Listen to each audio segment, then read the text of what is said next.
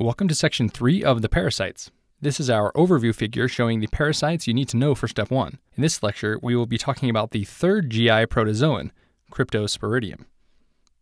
This story takes place after a violent earthquake. You can see the quake has broken a city's water pipe here. You can also see that a new river has developed below the destruction of the water pipe leaking. Unfortunately, the earthquake also unearthed some coffins, or crypts. These crypts are releasing spores into the atmosphere. These crypts releasing spores stands for Cryptosporidium. Now let's look closely at those crypts. These coffins have a hard exterior, kind of like a cyst. Cryptosporidium will form hardened cysts to protect it while in between hosts. When it's time to infect something, the cyst will open up and release sporozoites. So hardened crypts releasing spores stands for cysts releasing sporozoites. Now city plumbers have come to fix the broken water pipe, but they did not expect to encounter these open crypts. And those spores in the air have started poisoning the poor workers. Look at this guy's poor skin growing those appendages. The skin has an epithelium, so the appendages growing on his epithelium represents the fact that the spores will infect the GI epithelium, and in there, the sporozoites will replicate. Unfortunately, none of the plumbers are faring well when exposed to the crypt spores. In fact, being startled by the spores in the air, these two plumbers have been knocked into these open crypts. One of them has inadvertently pushed a coffin into the river when he fell into it. This represents the fact that after replicating, Cryptosporidium will form new cysts. This is pretty frightening for the infected plumber, so he yells, "Uh-oh." This will help you remember that the cysts formed are oocysts. Now once Cryptosporidium forms new cysts, it will shed them in the stool. To help you remember this, we have included this hard coffin flowing down the river, so you can see this has come full circle. The cysts released the sporozoites, infected the GI epithelium, created new oocysts, which were then shed in the stool. So how do patients infected with Cryptosporidium present? Well, in reality, the only people who have symptoms are immunocompromised patients. To help you remember this, we have included this poor civilian in the stretcher. The earthquake has injured lots of people in various ways. So, injured man in stretcher stands for symptoms occurring in immunocompromised patients. The patients you should be thinking about in particular are those with AIDS. To help you remember this, we have included a band-aid on this injured man. Now, AIDS patients are especially susceptible to Cryptosporidium infections when their CD4 counts fall below 100. To help you remember this, we have included a sign on the pipe that reads 100 miles per hour. I guess labeling the speed at which the water travels through the pipe is useful information to the plumbers. So again, injured man and the 100 miles per hour sign stands for symptoms in AIDS when CD4 counts fall below 100. Now this poor guy on the stretcher is super sick. He's even vomiting. This represents the vomiting that can occur in AIDS patients.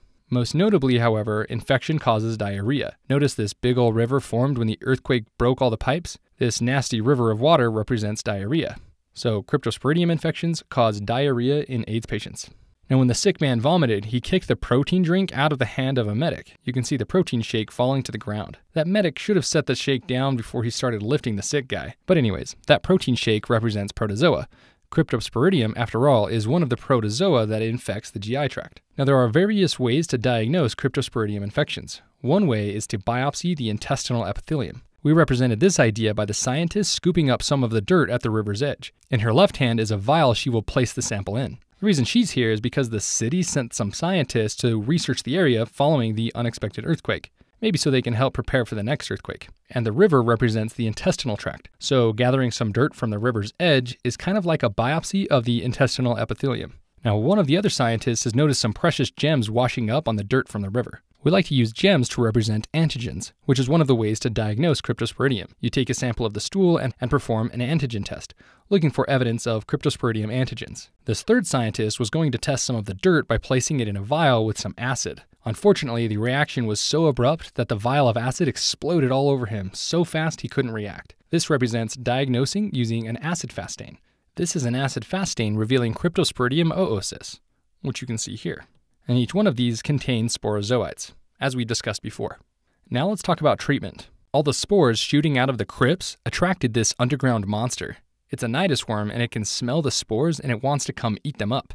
This Nidus worm stands for nidazoxanide. In a game called StarCraft, there is something called a Nidus worm. A Nidus worm looks like this. Starting from the left, you can see the Nidus worm, which tunnels to the enemy's base. Then the Nidus worm unloads creatures to attack. You don't need to know anything about that game, you just need to know that this is a Nidus worm. Nidus for nidazoxanide, which is a good treatment for Cryptosporidium infections. Another treatment is paramomycin.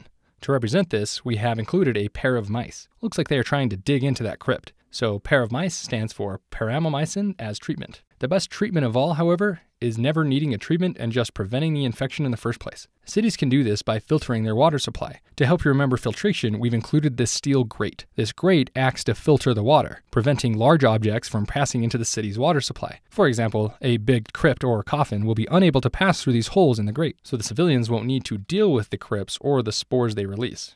So again, prevent infection by filtering the water. Now that we've covered all the items in the image, let's do a question to apply this. A 29-year-old man with stabilized and medicated HIV presents for a routine follow-up visit. The patient, patient A, endorses feeling in good health and does not have any concerns. Blood tests were ordered revealing a CD4 T cell count of 1,100 cells per cubic millimeter, unchanged from the previous visit. The physician also treats the patient's life partner, patient B, who also has AIDS. Last week, the physician treated patient B for a Cryptosporidium infection. Patient A and patient B both drink from the same water source. Regarding patient A, which of the following is most likely true? A, he is likely to experience diarrhea soon. B, prophylactic nidus is warranted. C, unprotected intercourse will increase Cryptosporidium risk. Or D, he may have ingested oocysts from the same water source. Hopefully from the question stem, you notice that patient A has well-controlled HIV. After all, his CD4 count is 1,100, which is high. Plus, the level hasn't changed from the previous visit, which indicates it's stable. The point is that patient A, while having HIV,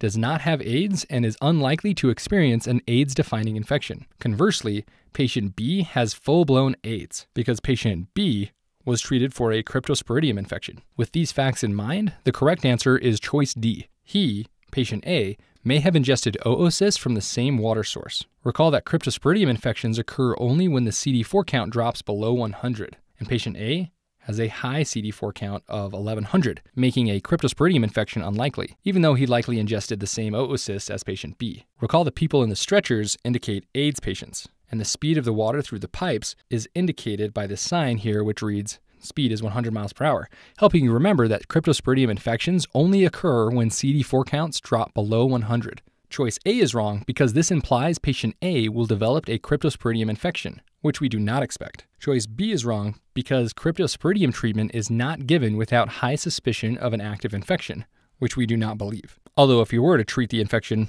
nidus is a good idea. Finally, choice C is wrong because Cryptosporidium is not transmitted sexually. It's transmitted through water contaminated with Cryptosporidium oocysts. And that should be all you need to know about Cryptosporidium.